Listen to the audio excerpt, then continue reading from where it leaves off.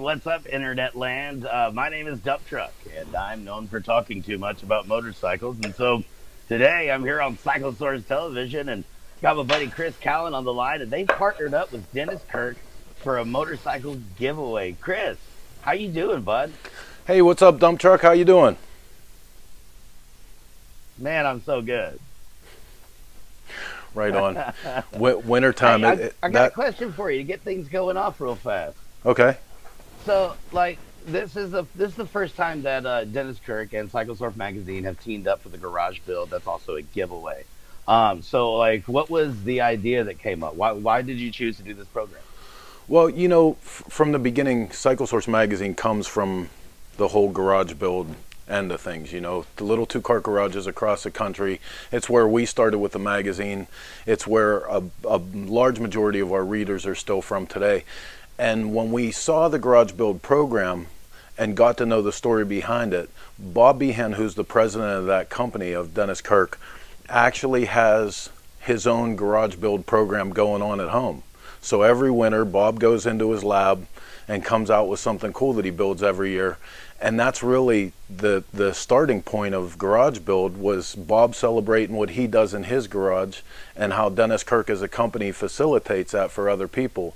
So it was a no-brainer for us to get involved, you know, helping them out with bike shows here and there. Like, we started doing video interviews with some of the garage builders and talking about what the guys have at home, what their garages are like, what they want to build next.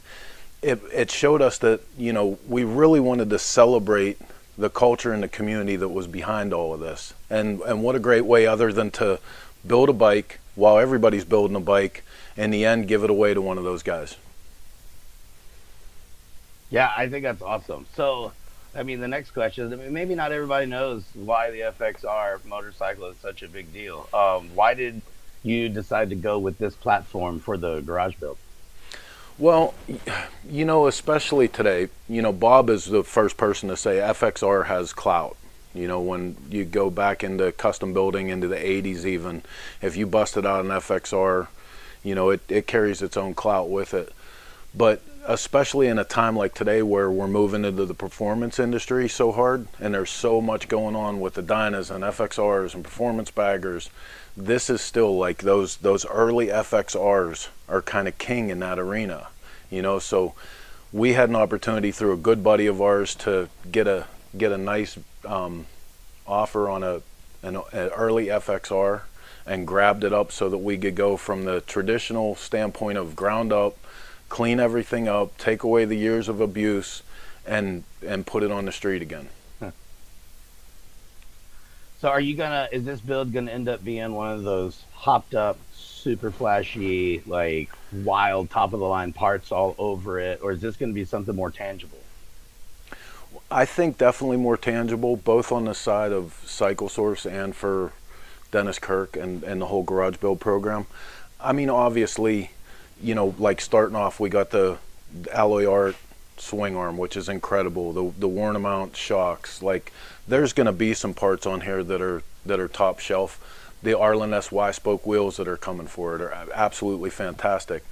But at the same time, we sort of wanted to take this back to where everybody could do this, you know. So we don't want to use parts that are so much like the whole bike ends up being $50,000 or $60,000, and it's something that the average people can't afford to do. Because I would love to see someone build this exact same motorcycle, you know. So we want to use some stuff that's out of the Dennis Kirk catalog, that's obtainable, you know, that's got a good price point. And we even want to do some stuff like this tank here was a tank that I got at a swap meet once upon a time. It's not necessarily made for FXR, but we're going to put some mounts on it like we do in garages all across the country, and we're going to make it work for this build. I think that's one of the messages that's not necessarily missing, but needs to always be regular in the motorcycle community, whether you're on sport bikes or choppers or whatever is in between, is the fact that it doesn't matter that this part wasn't made for this bike. If it's what you want, then you sit down, you look at it, you figure out how to make it work, and you make it yours. And it's I guess you could say, I'm about to knock my computer off of this. I guess you could say it's more of a kind of a chopper mentality. I just like it, so I'm going to make it work. And I think that's something that's really cool. I've done that for quite a bit of my motorcycles, and to kind of you'll be able to expand some people's minds, I think, when you show how simple it is just to do simply what you want, regardless if this was made for that or not. Well, and that does my heart good too, because no one's more excited probably than me that this whole new culture is emerging. You know, the performance thing has really reinvigorated everything in motorcycling, and I'm stoked about it. You know, BRL and King of the Baggers and all the performance shows that are going on at the big rallies, it's fantastic. But at the same time, I look at some of that, being a blue collar guy myself, I look at some of the cost of those parts, and maybe you could get, as a blue collar guy, you could save up to get one or two of them, but you're not going to get all that stuff on the same motorcycle. Not the regular working guy that's raising a family and, you know, has the whole thing going on. So it's possible to make a cool bike if you put some sweat equity into it, you know, and you'll have a couple of the trick parts, and maybe it's not going to be the big list of everything that's out there like, you know, the next guy's going to have, but this is your motorcycle, you know. I mean, you do you. Yeah, it's not about the Joneses, you know. Right. It's about what you want, not about what homie next door has, you know. Like, and I'm sure what they have is great for them. Yeah. So it's like that individuality, and like you can find we could both have FXRs, and they could be completely different, you know. And that's part of the point, like expressing yourself through this iron, and now the performance kick. I mean, everything on the hooligan level in racing has come up big time in the last 5 to 10 years, and now you've got the street performance movements, and it's not just drag racing anymore, you know. Yep. It's, and like you were saying, it's really like putting an adrenaline shot into our industry, and it's added a whole, I mean, it's brought back like the original version of a good time in motorcycling, and it's also evolved into more versions of it. It's really, really interesting. All right, so you were talking about like the big list of stuff and things. Let's talk about your big list for this garage build. What do you already have on the bike currently? You talked about the alloy art swing arm, and I believe you said RWD suspension on the rear. Mm-hmm. What else do you have going on the bike right now? Well, in the motor, I have to thank my boy Jason down at Cycle Stop in Lakeland, Florida. Jason took over everything on the motor for us. So we stripped the motor down, cleaned everything up. What needed replaced got replaced, freshened the top end up, went into the transmission, cleaned that up, vapor honed all the cases, and then took all of our stock covers and took them out to a powder coater, so that we're going just like a lot of the guys are doing today. We have a color theme, you know, and our color theme obviously is red, silver, black, and gold, you know, and that's going to work in with the Dennis Kirk colors and the garage build colors into the theme of this bike. But it's a cheaper way to do that, you know. Like I'm not going with a lot of the super high-end billet anodized stuff. I would like to, but at the same time I want to keep this thing grounded, you know. So we're doing a couple of those things. Like we're putting money into the alloy art pivot block stuff on the swing arm and the motor mounts and stuff. So those are going to be key features that kind of stand out. But you know, stock sheet metal in the back, man, just a stock FXR fender. We got the benefit of an Arlen Ness front fender, which by the time we put that Y-spoke wheel in the front of here, because it's a 3.5 rim, it'll be a nice fat tire up here and fill this fender up real nice. You know, LA Fairing Company got their Diablo fairing up here, coupled with a Harley inverted front end, and we keep wrestling over this. I think it's a Nightster or a Night Train front end, but you know, originally you and I had talked about this. A lot of guys do the either GSXR or, you know, the Hayabusa front end on these, and we were starting to do that with this. But I thought about the nature of this program, and even though you can get those front ends complete with Tokiko brakes for $600 to $1,000, right, on Marketplace and eBay and stuff. Ready to go. I got this front end for $400 on Marketplace, and it's Harley, so I don't have to machine my own stem or anything, right? Yeah, and it's cool because like you can have that, you know, more, I guess you could say more modern of suspension technology up front and still have the brand going all the way through. Like I've got, you know, Tokiko brakes on my Road King, you know. I think I just lost 9 friends when I said that. But it's, you know, it's one of those things where if you have it available to keep it in the same family, I would most likely have done the same thing. I've been like, well, if I can get this for X number of dollars instead of that, and it still stays true to the brand. And yeah, that's just a win. How long did you look for that front end? That sounds like something that you can't come across too much. You know, I actually went through 2 GSXR front ends first, and one of them's hanging on the wall here. But the first one had a bent leg, and that was like, you got to be careful when you're buying that stuff. Like, sometimes you lose on it. But the second one was good, and I had it up here, and Heather was scrolling through Facebook Marketplace, and she came up with this front end, and I was like, you know what? I have another FXR project coming up I can keep that GSXR front end for. This was just too perfect, you know? Well, that's awesome. I love how that works out. Do you have any other like kind of special ideas that you know aren't going to be easy to find necessarily from a catalog? Do you have any hunting you expect to do? Not too much. I mean, you know, everybody has the complications today with the supply chain, you know, so the only thing I'll tell people that are Sure. out there building right now is look early. Don't wait till the last minute to get your stuff. You know, stupid stuff like well nuts. Inside of these covers, the way this whole compartment is put together is with like 24 well nuts, you know. You can get those at the local hardware store once you figure out what they are and go and get them. But to try to find them through the aftermarket companies, because of the supply chain thing, you may not be able to get them. Here's something I do want to talk about. You know, that's actually, I'm sorry. before you move on from that, that's a really important note for people that are out there purchasing and building your own stuff and doing your thing.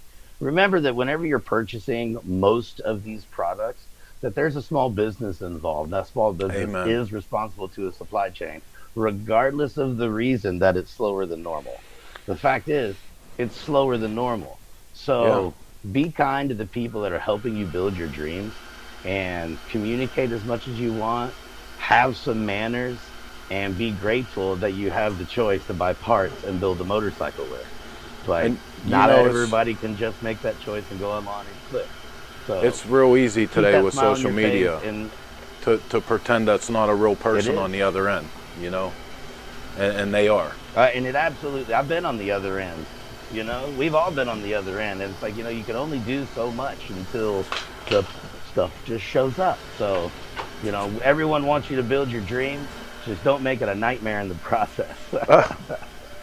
Sorry, I had to turn my furnace in the garage off. It's cold here. So it's not here. I'm in New Orleans. It wants to be cold, but it doesn't really know how. this is one of the things that'll drive you nuts. In the performance thing today, everybody wants to use these super high-end 12-point fasteners. And if I was given an unlimited budget, I would too. They're cool. They work better than regular fasteners. They're badass. But there's nothing saying that you have to do this. You know, one of the things that we try to do, no matter what fasteners you're going to use, try to keep a theme the whole way through it. That's part of what keeps the motorcycle looking clean and correct. If you have, you know, socket heads here and a square head up here and pan heads down here, like that, everything starts to get chaotic. But I think that's one of the reasons people like those 12 points so much, is because they usually end up replacing all existing hardware with it. yeah, And if you did that with any kind of hardware head, you'd get the same kind of clean look, just with a different fastener. I mean, I also love those 12 points, but I mean, you have to have a whole other budget just to do that to your whole motorcycle, and it's, you know, it's not well, and necessary. it depends gorgeous. too. Like And they do work better, but you can do it with other stuff. here's what I think the proposition is really. I can't get this 12-point stainless hardware at Ace Hardware down the street from me. And for a garage guy, I don't need, you know, a whole bin of all the different sizes. I need 4 5/16, 2 3/8, you know what I mean? So I make those trips back and forth to the hardware store, and I end up spending as much money, because a chrome socket head at Ace Hardware I think is just as much as as ARP hardware, you know, but doing it one piece at a time like a garage guy does, it's a better alternative. Yeah, for sure. Ooh, don't die. Yeah, right. That's a Pittsburgh winter. So this is one of my things. You know, I set out way early on saying, I was going to do as much as I could from the catalog and try to keep it simple and not get overloaded with, you know, high-end handmade stuff. But other than every once in a while, the chopper guys' side covers will come available, and then somebody grabs them up. Steve Chamberlain makes a nice set of these, but other than that, the aftermarket doesn't have a really nice set of side covers for FXR. So we set out our original plan was to hand make a set of these and take everybody through the process of making them. So if you have a limited amount of tools, it's not super hard. I thought it was worth taking people through the steps. The cool thing is, I learned something new doing this. This is a thing called EVA foam. I learned about this from my daughter who does cosplay. And this foam helped us make a three-dimensional model of the inset where those covers go. So after the model, I had a more perfect paper template, and then I was able to take my flat piece and see how that dimension was needed to go, you know, so I could work my shrinker stretcher and I could get the right lines right off of the bat. So that is really, did you think 5 years ago, just 5 years ago, that you'd be using the phone to do something like that? Dude, listen, I tease my daughter so much about cosplay. So like, I can just imagine for the rest of my life, she's going to be giving me the business now because cosplay taught me something for choppers, you know? Cosplay saved the FXR. That's just what happened here today, ladies and gentlemen.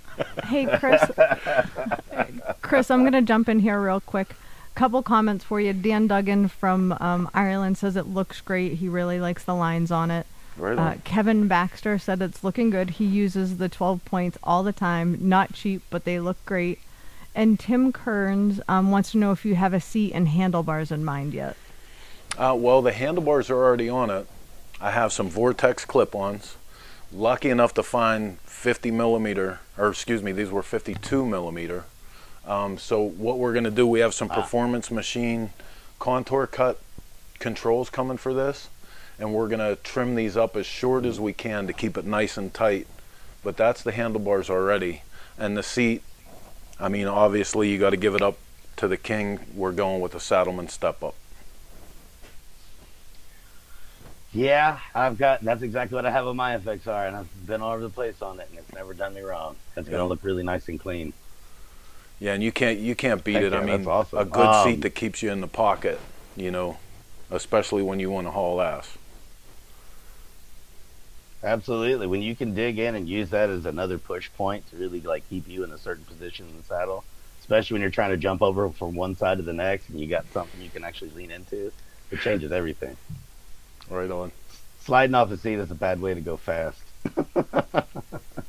Whiskey throttle, isn't that what we called that? So what do you? Yeah, absolutely. You're like, what happened? I don't know. So what is coming up next for the bike right now? Look, you got the empty chest. Is the bike coming back from the motor coming back from Powder Coat here soon, or what's the word? Actually, Jason and his guys are putting the motor together in Florida. Once we get paint and everything done with this here, we're going to go to Lakeland, and the last part of final assembly will happen there right before we pull into Bike Week. So my job right now, make you sweat at all. yeah, and it's crazy. Like, you know, even something, you know how the stock FXR brake master cylinder was a remote reservoir. Well, I'm trying to make a place where, you know, I can get a more modern cylinder with the reservoir on it. So I had to pull out this other transmission that I have and, you know, cut off the mount and figure out where it needs to go. Little stuff like that. But I feel like those are the things that every guy can do. Every guy can take some metal and move things around and make some small changes. Every girl too. I absolutely agree. Yeah, and like you come up with those little ideas when you do the one thing you do the most when you're building anything. That's sit and stare at it. Dude. And that's when you usually start to figure out, oh, well, I could do this little, well, I could do that little. If you don't sit and stare at your machine, you're missing out on some stuff you're not doing. I have a rolling office chair, most important tool in the shop. and I say this all the time, people probably get tired of me saying it, but literally a half an hour every day that I work in the shop, the last half hour is me sitting in that office chair and just looking at the bike. Because your eyes won't lie to you. If you look at something and you go, man, that's just not right, get up right then and cut it off, throw it away, you know, like just change it, because your eyes are not lying. The same thing you're seeing when you look at that, someone else is going to see too.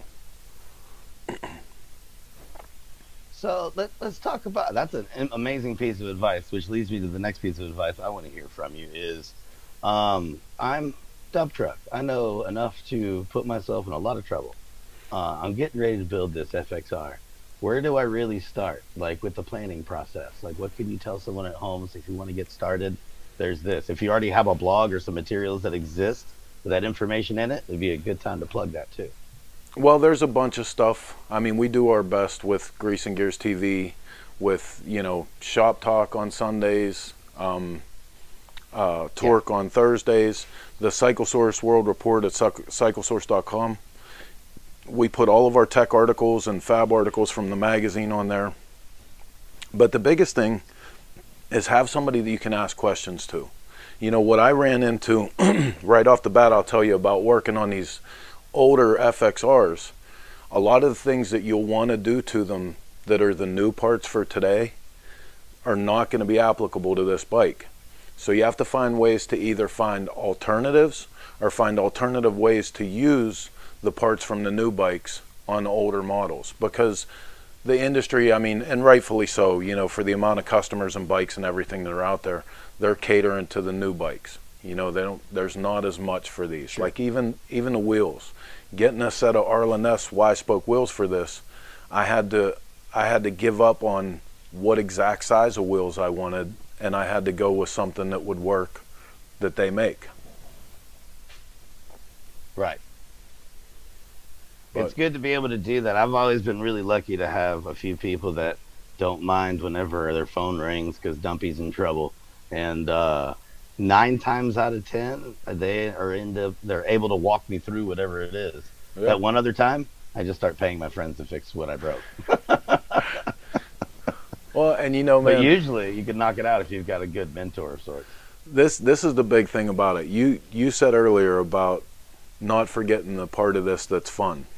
You know, there's a whole other side of this that I feel like some of the younger people in the industry today and in the community, they forget about this part right here.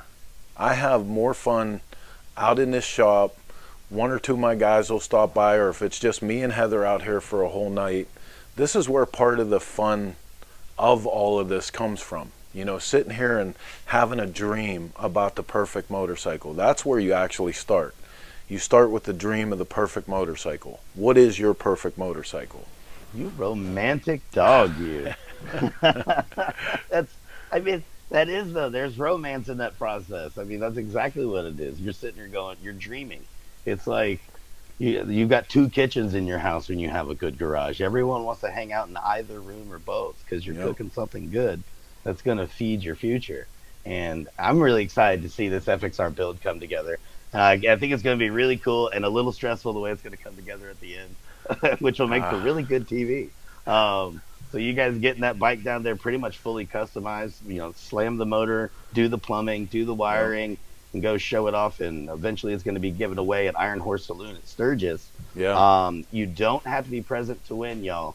So make sure you go to the website. I believe it is DennisKirk.com/garage build. You'll see the contest there. Enter to win this motorcycle. Keep following CycleSource on all the platforms. Same thing with Dennis Kirk. Same thing with Dumptruck. If you type in Dumptruck as one word, I'll pop up all over the place. It might get weird. It's almost guaranteed. It will be fun though. And listen, make sure you're Dumptruck. part of the program. And another thing about the Garage Build program is everyone that's out there who is building at home, you can submit some of your photos and videos of the build that's happening right there through that same website, DennisKirk.com/garage build. And if Dennis Kirk digs what you're doing, they might throw it up on the interwebs. And if CycleSource digs what you're doing, you know, they might do the same, and maybe even a feature is what I'm hearing. So check it out. It's not just for winning. It's also for showcasing your own work. And you got a whole community of people you can ask for help on when you do stuff like that. You know, Chris? Yeah. You know, I wanted to say, man, I appreciate you signing on to this and helping us get the word out, because that community that you're talking about, those are our people. You know, when popularity wanes and the trends go away, those are the guys that live, eat, and breathe garage culture. You know, so that's why we're involved with this. You helping us get that message out to more people means a lot to me. I appreciate it. Oh man, to be able to put our names next to each other makes my chest stick out so much. I appreciate y'all. Y'all, and others like you are a big reason why, you know, things don't get forgotten. They're a big reason why people can actually go in their garage and build their dream, like we were talking about earlier. So you keep doing what you're doing, and I'll be your megaphone, baby. Right on. Thank you, man. Hey, and tell everybody too, we're taking this thing to Daytona Bike Week.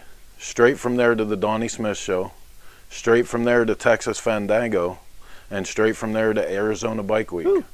So it's on tour. That's awesome. So y'all going to be throwing that in trailer and hitting the road? Yep. Well, I guess we should probably hang out then. Yes, sir. All right, cool. So when do you expect your next update on the bike build to be coming up so people know when to log in next time?